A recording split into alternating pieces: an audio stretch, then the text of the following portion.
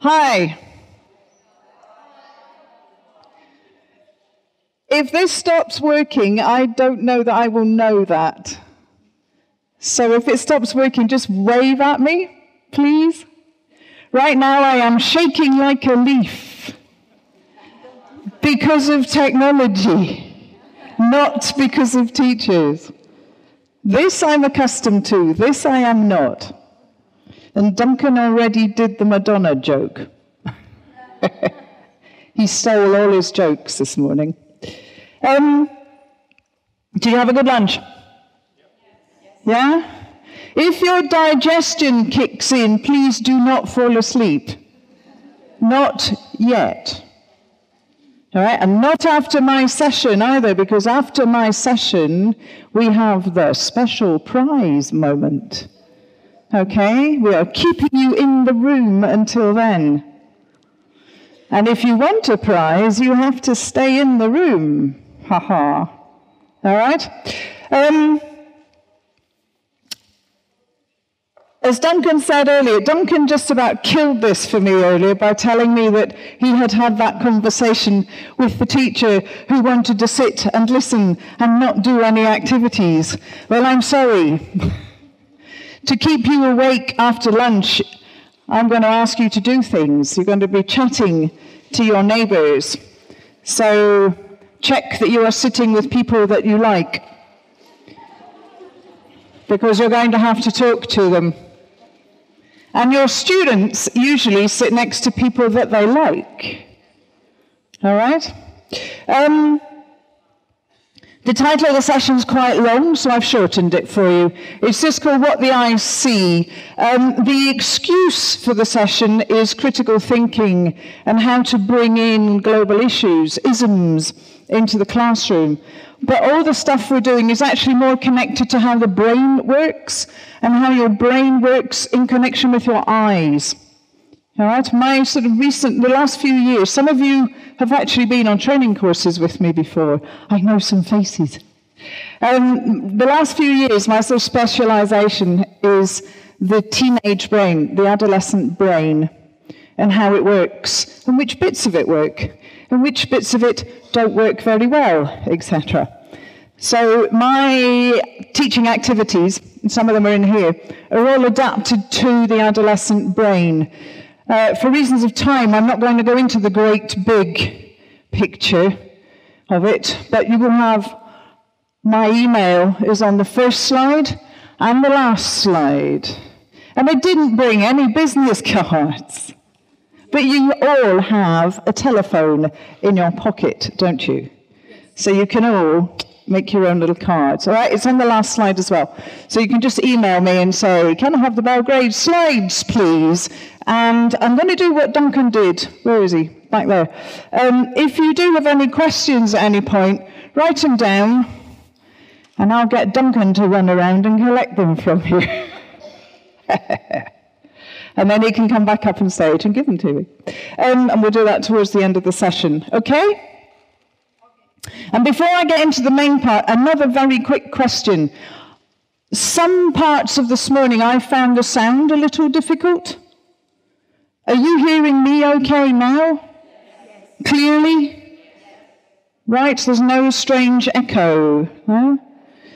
This is going to be like pantomime. Have you ever been to a pantomime? Pantomime in Britain is a traditional Christmas theatrical experience where the audience shouts at the actors. And when the baddie comes on stage, in fact, the baddie always comes from that side, and when the baddie comes on stage, the audience shouts, "Look behind you!" Okay? If you see me walking towards that piece of tape, that plug, or under there, shout, "Look out!" All right? Because otherwise I will cause a shadow, and with this you will get that horrible whong noise. Okay? So just shout at me. So we're going to be talking about how the eyes work, and I'm hoping to show you some things that intuitively you know, but you don't yet know that you know. And hopefully at the end, you will know what you know now. Okay? We'll start with an activity. Groups. For practical reasons, I am not going to put you into groups. You can put yourselves into groups. Okay? So look around you, choose about 3 or 4 nice-looking people. People who are friends, or you would like to have them as friends. And you're going to see some pictures. We're going to look at these pictures, and the first thing we're going to do is think of an adjective of personality or character for each of those. If you are parents, do not do this with your children. We do not encourage judging people by their appearance as parents. However, as teachers, anything goes. Look at the pictures and think of personality adjectives. All right, I will give you about, how many seconds, Duncan? Was it 34? 35 and a half seconds? Small groups, okay? Group yourselves up to 5 or 6. Have a look. One personality adjective for each of those people, please.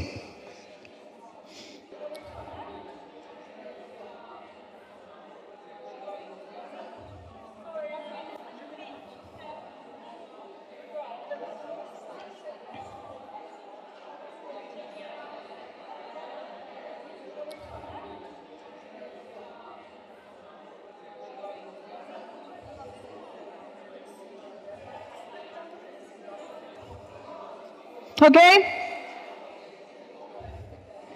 Now we're going to try something that is easier to do in a normal-sized classroom. I'm going to ask you to shout at me so that I can hear what your suggestions are, okay? What about the green lady, the lady with the green border? What adjectives have you got for her? Shy. Pardon? Reserved. Kind. So we got shy, reserved, kind. One more?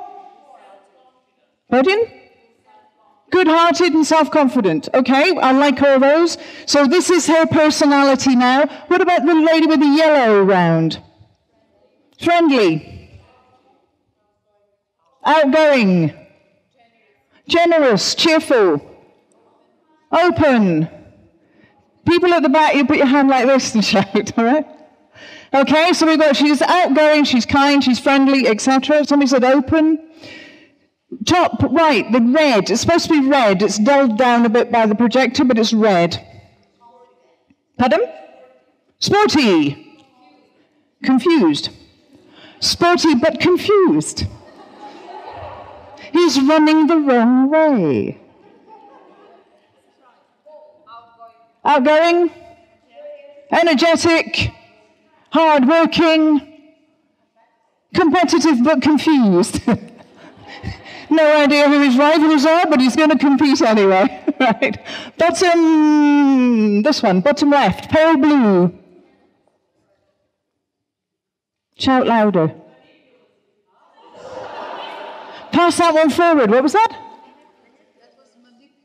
Oh, manipulative. Oh, okay. Aggressive, manipulative and aggressive. And hardworking. So he's manipulative, aggressive, but hardworking. Oh, stubborn, sorry. It's my hearing is more affected by this than I thought, sorry. Stubborn, so he's manipulative, aggressive and stubborn. Sounds like my ex. Middle, at the bottom. Diligent, intelligent. Shy. Curious. There's obviously a boy-girl bias here, isn't there? And bottom right, the blue. Artistic, eccentric. Cheeky, adventurous. Creative, etc. Now, in your groups, you've just created these personalities. We've got our reserved, kind lady. We've got our outgoing, cheerful one. We've got our confused, competitive athlete. We've got my ex. We've got curious, intelligent, etc., etc. And we've got Mr. Cheeky, creative, eccentric, chap. Now in your groups, you're going to do professions. That's the lesson that we're working towards, is the one that talks about daily routines and professions. You know, he works outdoors, he wears a uniform, he works from 9 to 5, all that kind of stuff. He doesn't work. He manipulates. He gets other people to work, etc. So in your groups now, look at those pictures and think, what profession might each of those people have in your small groups? Okay?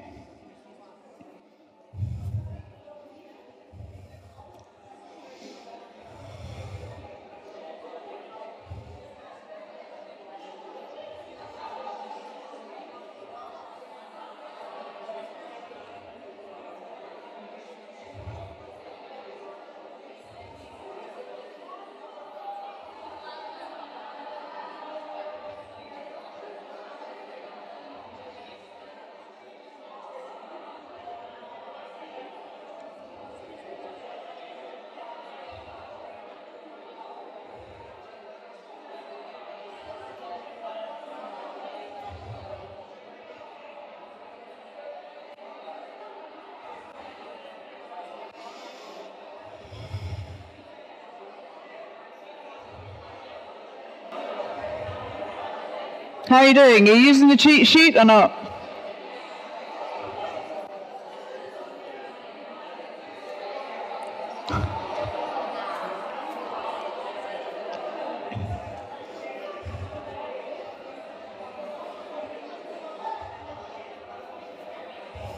I have the power. All right? It's not only the guy who's bottom left who's manipulative, is it? Hee hee. Da-ding. Right. What do you think? Our kind, reserved, friendly lady. Nurse. Doctor, could be midwife, somebody. Teacher, okay. Social worker. If she's shy and reserved, that's more of an anti-social worker, but yeah. The yellow one.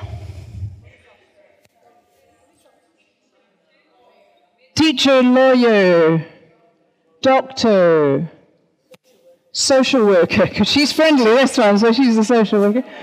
Okay, our confused athlete. A firefighter, yep. Musician. Football player, basketball player, Mr. Manipulative. Pardon? Businessman, politician, police officer, manipulative, stubborn and aggressive, okay. Not a British Bobby then, hey? Bottom middle, pink.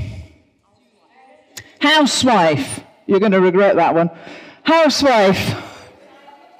Pardon? Scientist. Teacher. There's a lot of teachers up here, aren't there? And bottom right, our creative, eccentric DJ. What's he? A YouTuber. I guess. Right. He looks about 30 years too old to me to be that, but anyway. Okay, so we've got our professions. So far, we've looked at these pictures. I have used Word to blank out, Word or Paint, I forget which one I used, Paint possibly, but part of the normal Office suite, just to blank out any contextual clues, but also to use colour instead of A, B, C, D, E, F, or 1 to 6. All right, and the colour we'll come back to in a minute. You have brainstormed adjectives, so you've got the vocabulary going. You've then thought, okay, those personality adjectives, these professions. Some of you will have used the cheat sheet, and some of you didn't, and that happens with students as well. Students who are less self-confident will tend to use that. And students are a bit more, will be going, nah, it's none of those. It's a scientist and a teacher and etc., and a politician. I also just took a basic matching exercise from my course book that has picture, a bunch of words, and says match. And my teenagers have gone, oh yeah, end of, maybe looked at a neighbour. And then they go, nah, I'll wait till the teacher gives us the answers. So I've just made this into something a bit sassier. This is the sexy matching exercise. Okay, and it doesn't take that much preparation. It's a little bit of scanning, a little bit of paint, plus I use it a lot. All right, so I've got my pictures, whoops. Now, I took these pictures from, guess where, the internet. They are real people. They're not actors. They're not course book actors. They are real people, and in the original photo, they are real people in their professional capacity. So I'm going to show you the real photos. Are you ready to go and regret the comment about the housewife? I'm also, when I show you, I'm just going to let you chat for a couple of seconds, 10 seconds, 15 to 34 or whatever it was, seconds. Because that's what I do with my students. I want the whole stereotypy, let's smash the stereotypes thing. I want them to do that because I do not want to give them my opinions. They are intelligent creatures, most of them.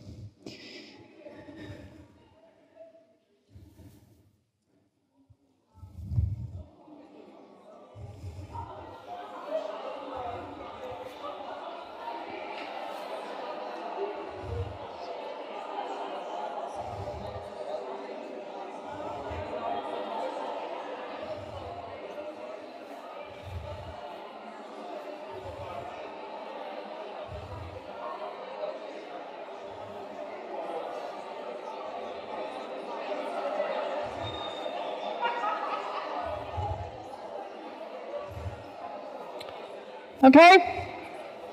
And in her spare time, she's a housewife. Anaesthetist, deliberately chosen because it's a heck of a word to spell. When I do this activity, the kids are busy trying to memorize the word, but they're also trying to memorize the shape of the word because I have not said the word. So they're not trying to store the sound of it. So we're going straight to spelling, basically. That's why I put anaesthetist in for you.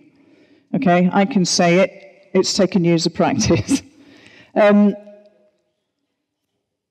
Obviously, I deliberately looked for photos that do break the stereotypes. Any surprises? Put your hand up if you were not surprised. Good, right. This is it, you see, and I don't need to then have the big discussion about gender roles and whatever. If the discussion comes from the students, we have it. But just introducing, it's the whole thing about, diversity and inclusion. Just bring the thing into the classroom. Have the discussion if they want to have it. But just bring these people into the room, okay? It's easy to criticize course books. I write course books. Some of you actually probably use some of my course books.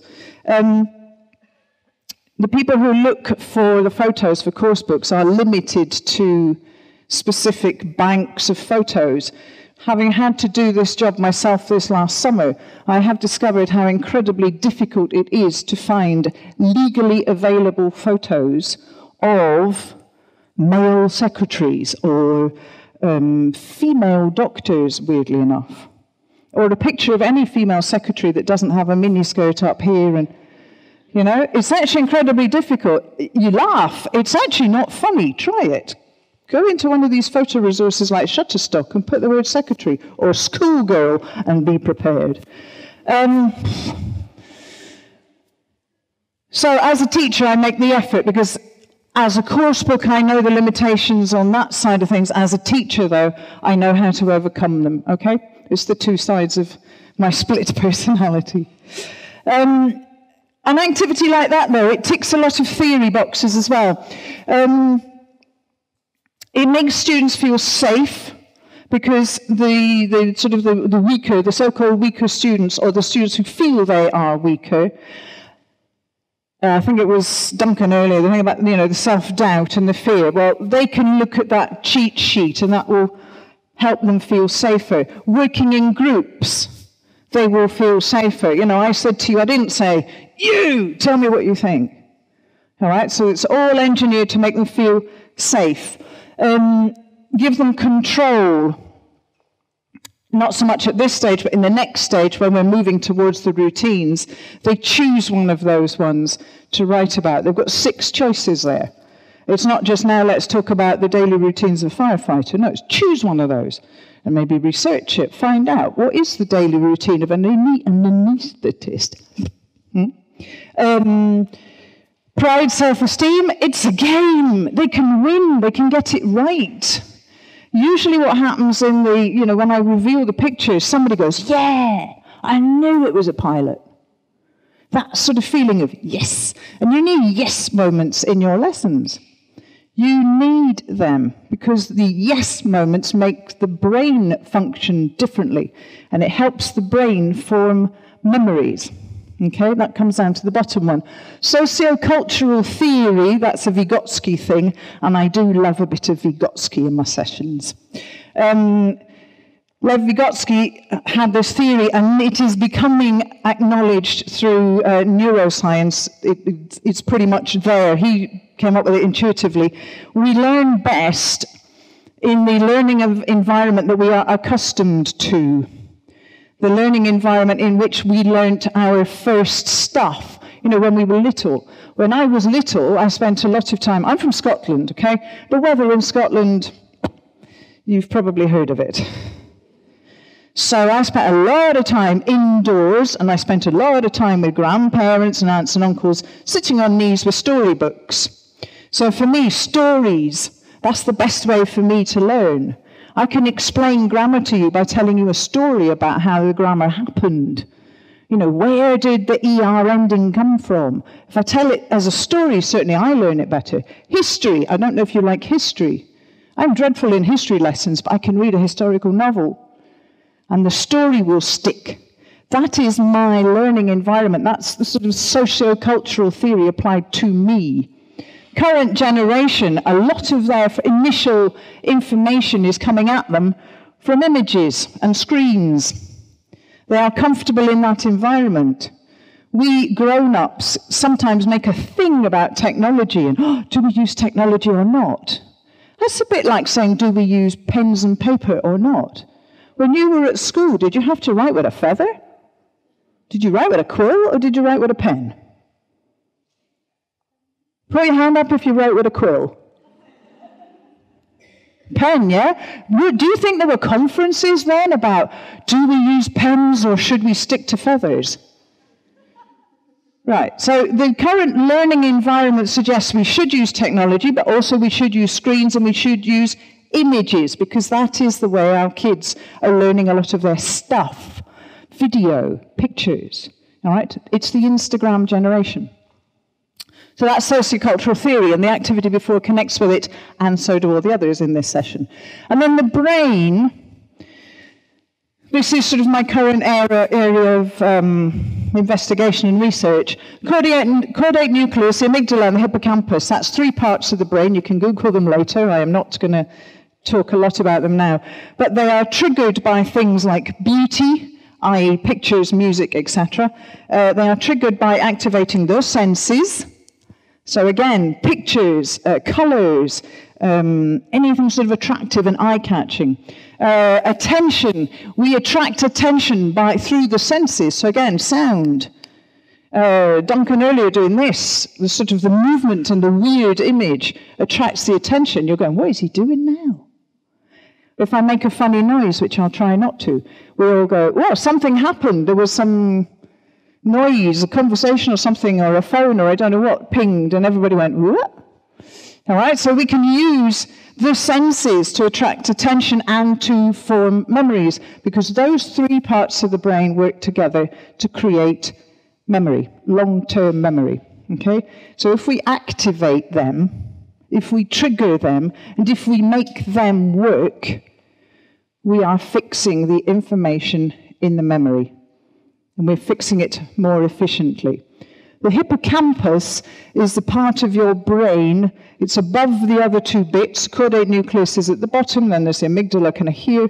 Hippocampus is over the top. If you imagine inside a cauliflower, it's where the stem meets the other bit. That's where the hippocampus is. It sits there, and it works through mapping things. It remembers where things are. When you lose your keys, put your hand up if you have never lost your keys. Never. Your hippocampus is overactive. Relax. But when we lose our keys, most of us go, hang on, where did I last have them? And you go through that thing of, I had it there, and you do a mental map, don't you? Yeah?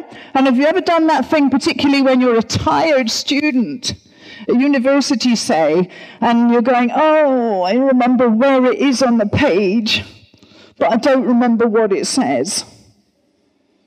That's your hippocampus is tired. Exactly, you see? The colour that I used around the pictures, they reinforce the hippocampus. I am triggering the hippocampus through the colour, and it will fix a little map. Even now, when you picture those faces, you can picture the blues, can't you? You can visualise the green, you can visualise the yellow, can't you? Yeah? And that will help fix those pictures. And then through the associations that we made with the game and the reward, the sense of, yes, we're forming memory. Okay? And we can use all this knowledge in the classroom. But that's the theoretical stuff. As a teacher, font has moved. As a teacher, the theory, yeah, okay, but I'm not going to read that every day, neither are you.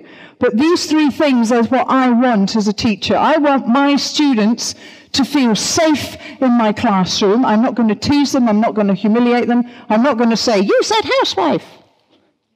And I'm not pointing at the person who said it. I want them to feel engaged with the material, because if they're engaged with it, I know their amygdala's working. If their amygdala's working, I know they're learning. I know their memories are forming. Right? But I need them to be engaged, because indifference is the enemy. Kill indifference. Okay? And of course, I want them to learn something. I'm a teacher. I'm obsessive about it. Aren't you?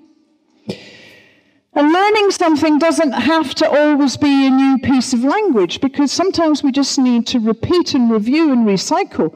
I think it was Lorena mentioned repetition. Yeah, repetition, and not just several times. We know that each piece of information, each piece of vocabulary, for example, has to be encountered between 15 and 30 times for it to stick.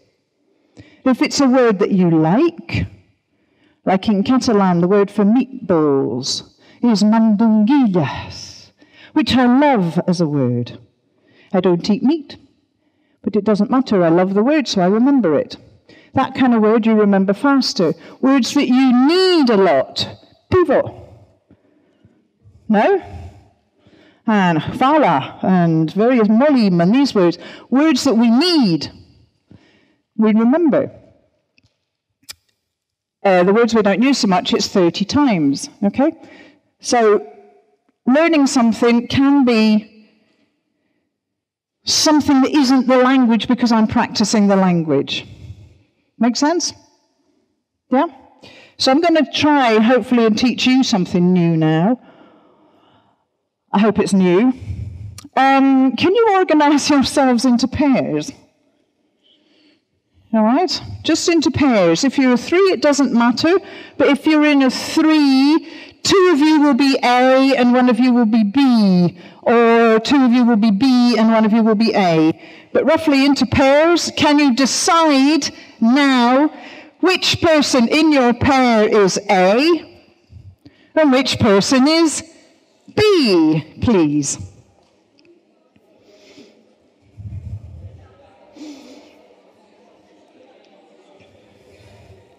Okay? That was not the most complex thing we're going to do this afternoon. Right, you ready? I am going to show the A's a photo. The A's are going to see the photo for 3 seconds. All right? 3 seconds means as long as it takes me to count to 3 in my head. So you get to see it for 3 seconds, and then I'll take it away. And then B will see a picture for 3 seconds, and I will take it away. All right? So the first thing to do is, B's, please close your eyes. A's, please check by any means you wish that the B's have their eyes closed.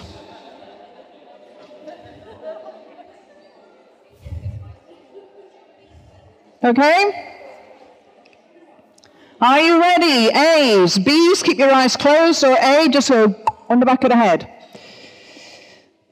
It's only 3 seconds, so look carefully and remember as much as you can because you're going to have to describe it afterwards. You ready?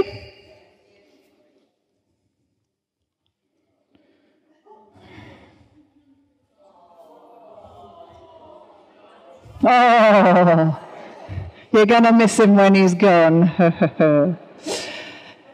Now, A's, could you close your eyes, please? B's, get your revenge. Check that A's have their eyes closed.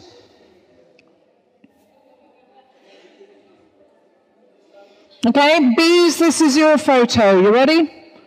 Remember, look carefully. You're going to have to describe it in a moment.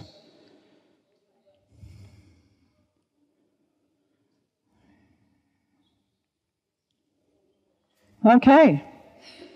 Could you actually see it over there? Roughly. Right. Sorry, you've got this thing in the way. You might want to move in a minute. Right, in your pairs, describe your pictures to each other, please, in as much detail as possible.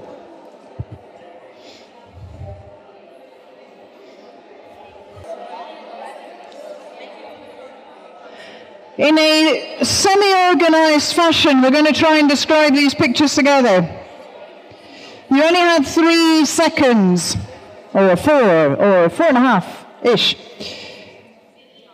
So shout out. Now, you may hear each other better than I can hear you with this thing over my ears. But anyway, what was on the first photo? A's. Trump. Apart from a Trump.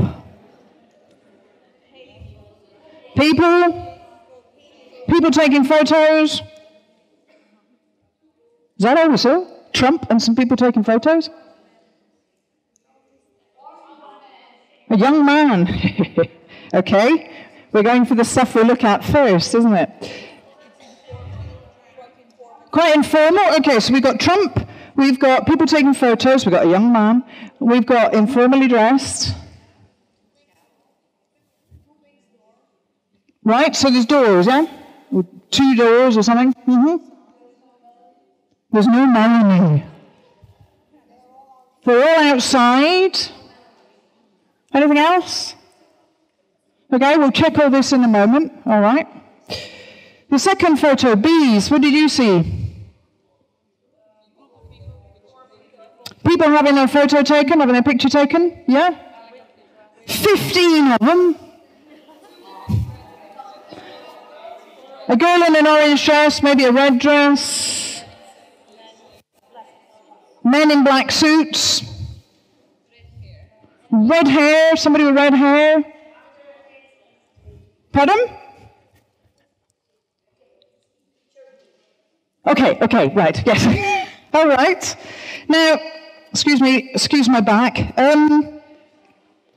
3 seconds, why? Because there's this thing called Snapchat, and there's this thing called Instagram, and we live in and WhatsApp, and we live in the age, don't we? We live in the age of lots and lots of photos, images, but how long do we look at them for?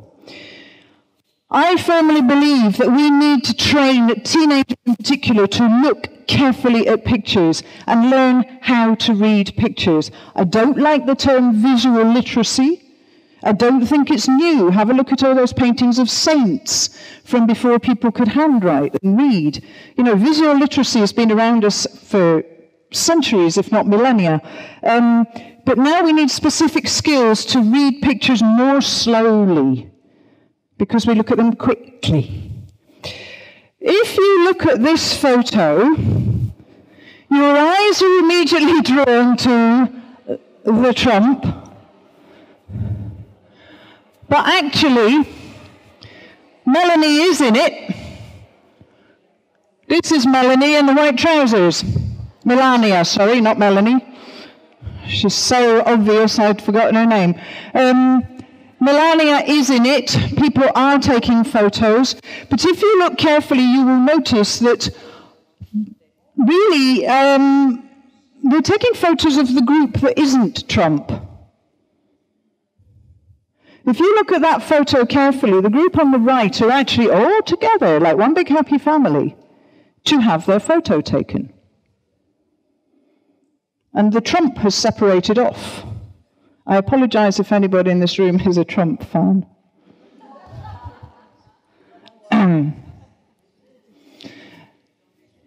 I'm not. He's not actually the main focus. The main focus is the other side. The main story is going on the right, but the photographer knows how our eyes work. And the photographer knows that in this room, I don't think anybody, are any of you Arabic speakers by, first language? No. Chinese? No. Okay. So our first language that we learnt to read in, we learnt to read from left to right. And we read photos the same way. And we form our conclusions about the pictures that we look at from left to right. So what we see there in this quick 3-second glance is a photo of Donald Trump having his picture taken. And actually it's not. It's the governor of Puerto Rico. It's Melania. It's the mayoress of San Juan, or wherever it was. And they're the ones having their picture taken. And in this picture, what we miss is that, yes, it's people having their photo taken, and yes, there's somebody in an orange dress, and there's people in suits, but what do all those people have in common? Apart from smiles, they're all together, they have something else. I'm not sure how well you'll see this. If you're nearer the front, you might get it. They are all transgender.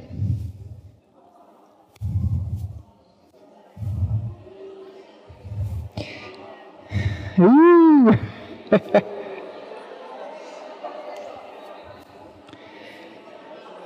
And if you look at that for 3 seconds, and if you look at it from a distance with a whole stage in the middle, it's not so clear. But if you look at it carefully and you look at it slowly, you start to go, oh, hang on a minute, all the men are short, and there's some very tall ladies, and etc., etc., etc. They're all transgender. Now, as a teenager teacher, or a teacher of teens, and nowadays, as I've moved back to Britain, I lived in Spain for 28 years.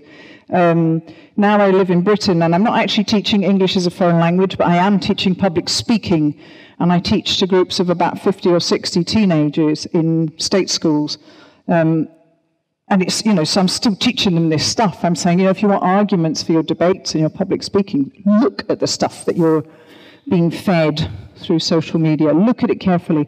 But also I'm aware of the fact that some of my students are at that age where they're beginning to think, about their own identity, some of them, but they're not comfortable with sharing it necessarily.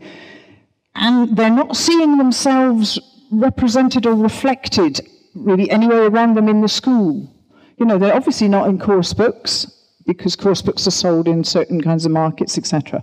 So I bring this kind of image into the classroom, not to discuss, not to debate, just to bring it in. As I said before, I don't force the discussion. If they want to have the discussion, they have the discussion. If they don't, they don't. But at least I am bringing, shall we say, alternative realities into my classroom, okay? All right? So have a look at some of these photos that you see around you in social media. Pick out a couple. Try reading them from left to right. Try flipping them. And have a look at the truth. And use those in your lessons, I suggest. More? Cameron, what's next? Yes, I can. To follow up on the thing about reading from left to right, and to show you, one, that it is something that photographers know and has been used for a long time, and two, that you can actually get some interesting discussions and stuff from it, I've pulled together a series of photos from sort of history of the news of the last, 40, 50 years. I'm going to flip through them. I think there's about 5 of them. Just have a look at each one, and then in your small groups, just have a quick discussion. What do they have in common? All right? And with my classes, I extend this on into big debates and, write about it, and we have proper discussion. For the sake of now, you're going to have about 3 minutes. All right? So you're just going to have a look at the pictures. I'll take them quite slowly. You don't have to memorize. Just look at them. And then in your small groups, what do they have in common? What similarity in the stories do they tell? All right? Can you actually see properly from down there? Cool. Okay, I can't really move this. There's the first one. Just have a look and a think. I'll ping them back and forth. Second one.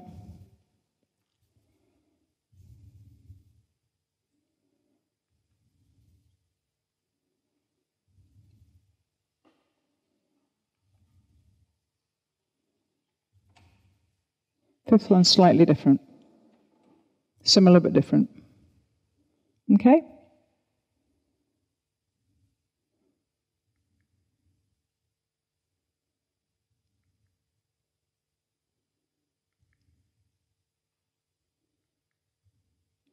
All right, just in your small groups or pairs, just have a little chat. What stories are they telling? What do the stories have in common?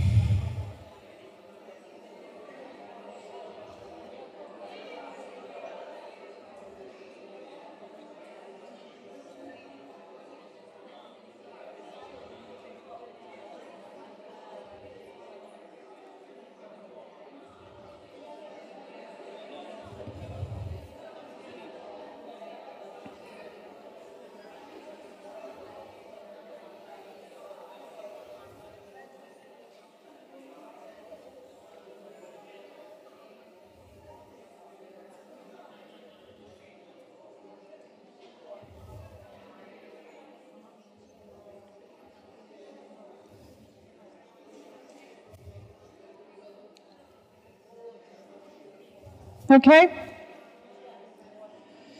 We're not going to have a big discussion, but we can have a mini one. Do you see anything in common between those photos? Yeah, you've got individual on which side?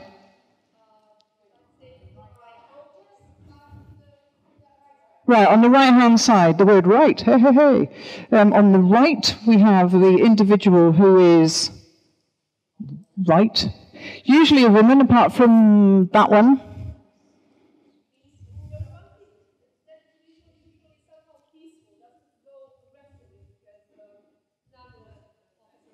Okay, we've got a peace and aggression. In this case, it's not quite that, but it's similar. In that we only know what the aggressive thing is because of that person. What is that person's profession? He's a firefighter, therefore we know the aggression is from a fire. All right, it's not him, but he's the indication that it's a fire. That's actually from Grenfell, that. What else? So we've got aggression and resistance or whatever. We've got the individual and the group. Uniforms. Exactly, we've got uniforms and sort of militia and arms and all that stuff on one side, and flower and ribbons and whatever on the, yeah. Victims, exactly. We've got this idea of victims.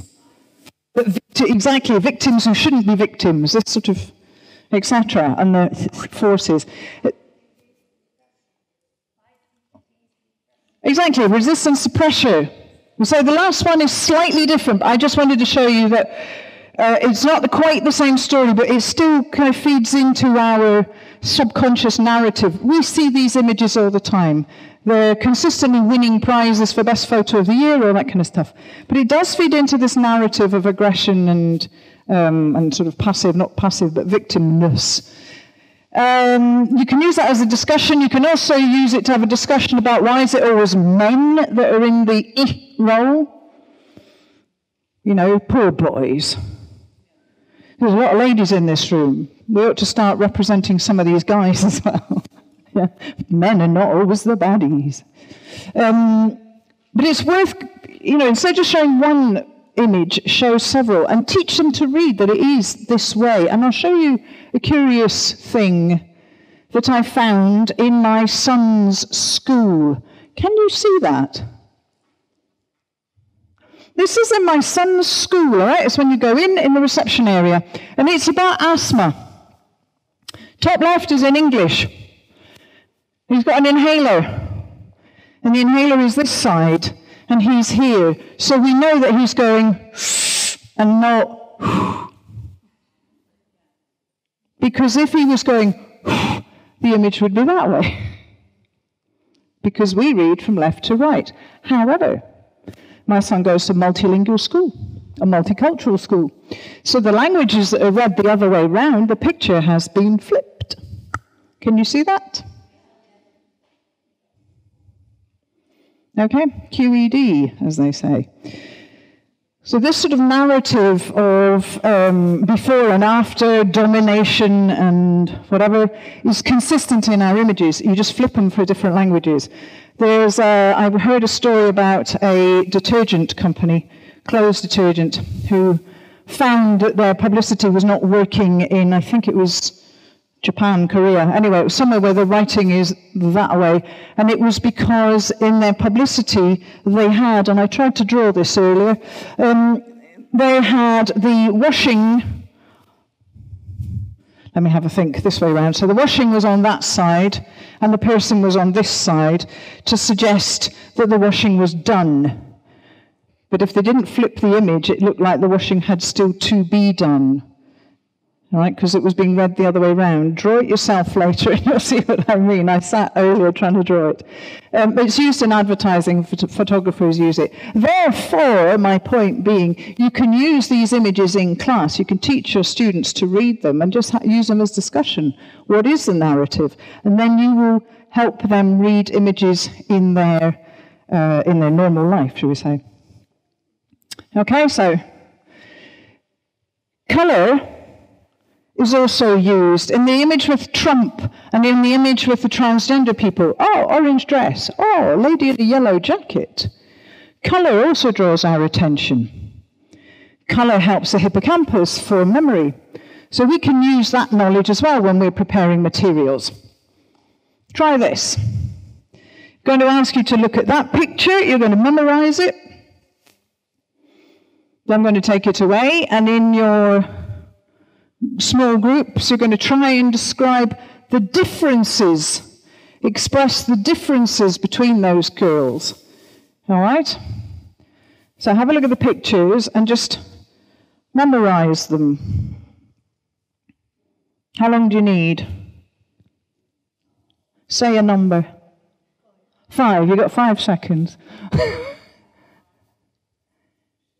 All right, now I'm using the fact that memory should reinforce, colour rather, should reinforce your memory. Okay, ready?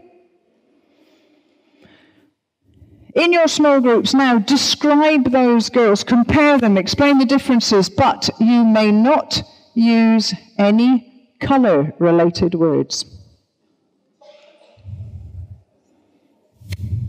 Okay? Try and describe that picture to each other, get as much information as possible, but you may not use any colour words.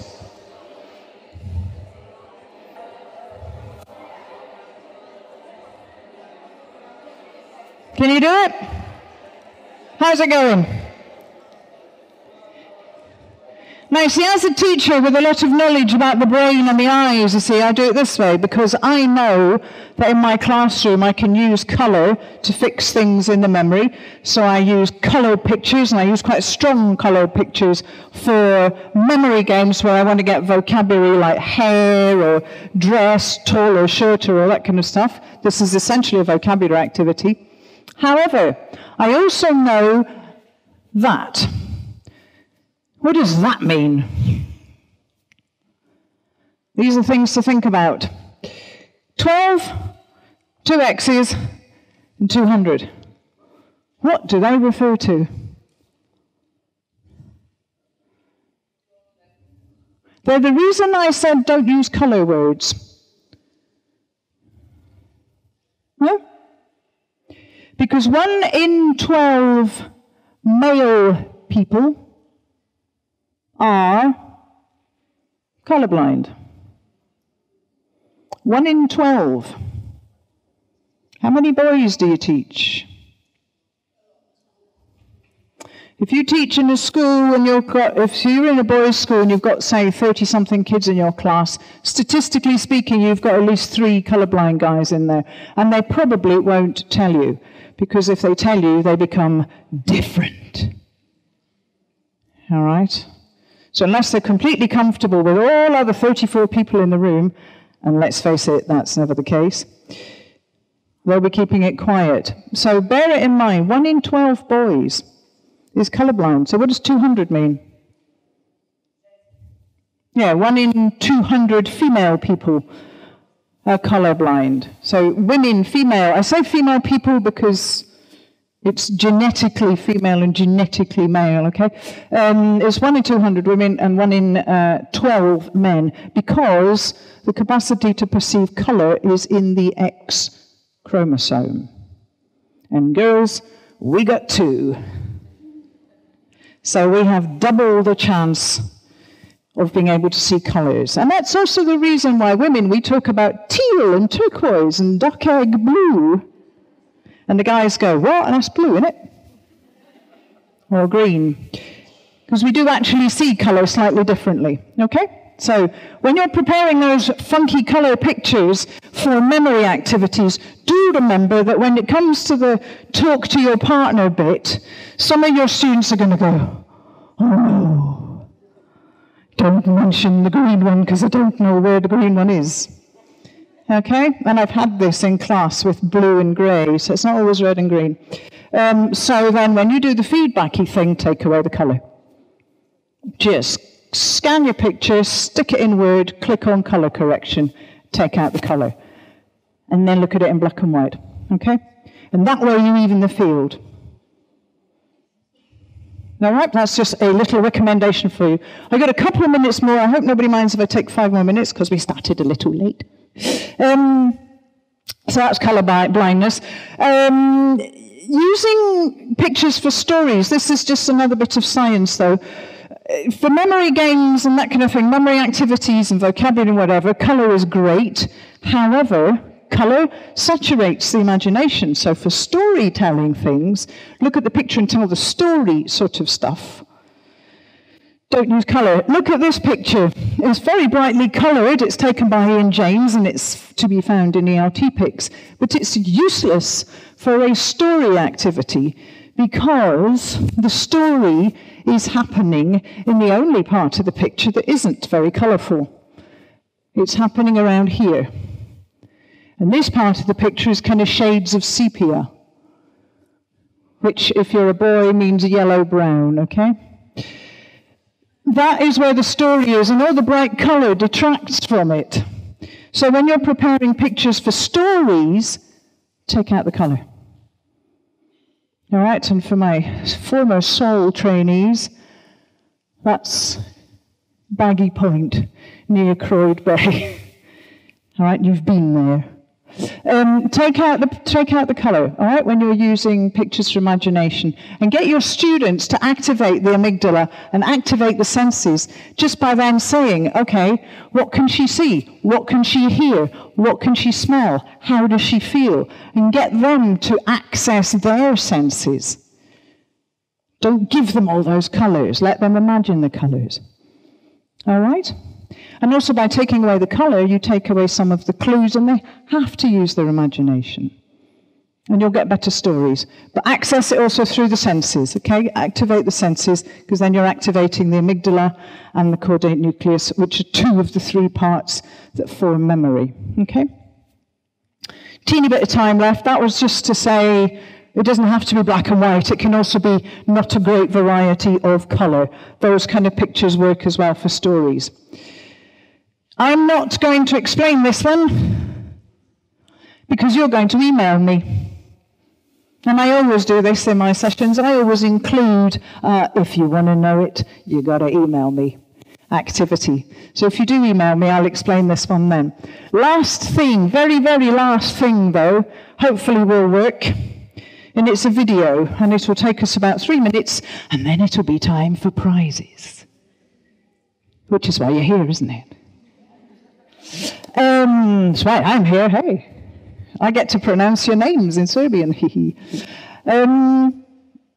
This is exactly what I do with my students, okay? You may have seen this video before, but with my students I say, we're going to watch a video, and you're going to tell me what activity we do with it. You're going to work in groups, you're going to watch the activity, you're going to watch the video, and you're going to say, Fiona, can we do or can we do all right? And you can choose what you want. You decide in groups. All right? So you're going to do the same. You're going to watch the video. When it's finished, I'm going to run around the room like crazy. No, I'm not. But you're just going to tell me a couple of ideas, and then if you want questions, we'll have like 30 seconds for questions. Okay? You ready to see it? I do hope it works. Where's my IT chap? He's run away.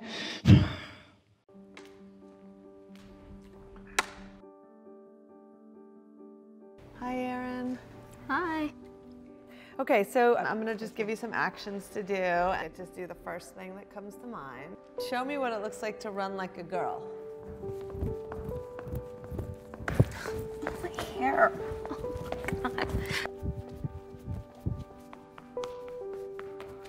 Show me what it looks like to fight like a girl. Now throw like a girl. Aww. My name is Dakota, and I'm 10 years old. Show me what it looks like to run like a girl. Throw like a girl. Fight like a girl. What does it mean to you when I say run like a girl? It means run fast as you can. So do you think you just insulted your sister? No. I mean, yeah, insulted girls, but not my sister. Is like a girl a good thing? Actually, I don't know what it really, if it's a bad thing or a good thing. It sounds like a bad thing. It sounds like you're trying to humiliate someone. So when they're in that vulnerable time between 10 and 12, how do you think it affects them when somebody uses like a girl as an insult? I think it definitely drops their self-confidence and really puts them down, because during that time they're already trying to figure themselves out, and when somebody says you hit like a girl, it's like, well, what does that mean? Because they think they're a strong person. It's kind of like telling them that they're weak and they're not as good as them. And what advice do you have to young girls who are told they run like a girl, kick like a girl, hit like a girl, swing like a girl? Keep doing it, because it's working.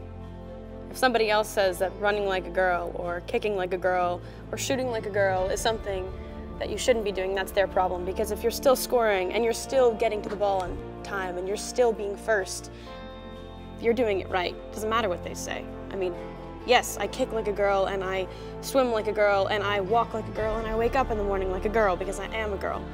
And that is not something that I should be ashamed of. So I'm going to do it anyway. That's what they should do. If I asked you to run like a girl now, would you do it differently? I would run like myself. Would you like a chance to redo it? Yeah.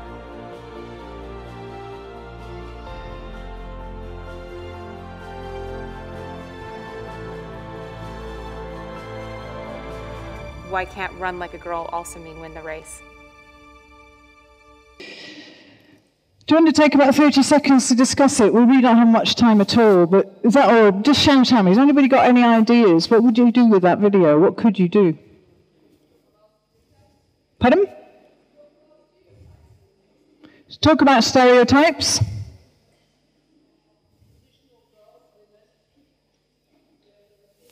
Yep, discuss, women and girls and real abilities. Pardon? Encourage young girls. Okay, but imagine I got a whole class of mixed boys, girls, about 35 of them. What could I do? Pardon? Yeah, teach them to be comfortable with who they are. I'll tell you though, just for time reasons, I've done this with classes. We have done man up.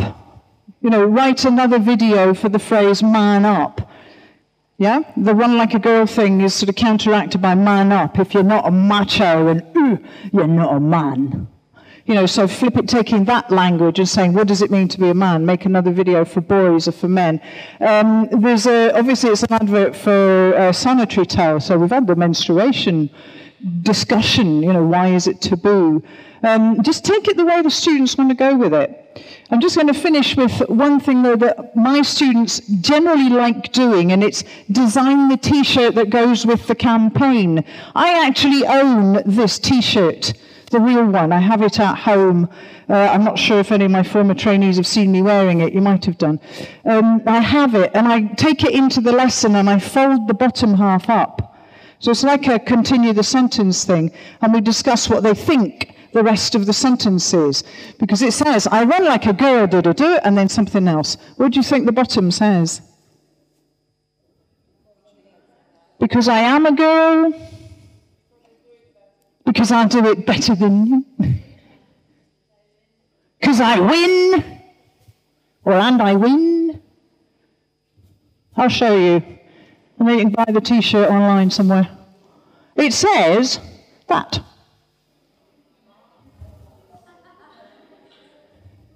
All right, so we designed the T-shirts. So just to finish, basically my message to you is don't be scared, don't be shy, bring all this stuff into the classroom, don't force the debates. I do not recommend you force debates with a bunch of secondary school kids, particularly if it's the beginning of the year. As the year progresses, you get to know them better. But you can certainly bring it all into the room and just see what happens. And you can either have a great vocabulary memory game, or you can have a whole discussion about gender stereotypes, racial stereotypes for professions. Run like a girl, you can write a video and you can write a story, or you can have a big discussion about what man up means and what toxic masculinity is and what run like a girl means. Go with your students, teach to your students, remember things about the brain, about how the eyes work, and enjoy it. There's my email at the bottom. Flickr ELT pics is where I got some of the images along the way, the one with the 4 girls, for example. Macapella's my blog, which has been dormant but will be waking up very soon, and my Twitter. And now, it is time for prizes.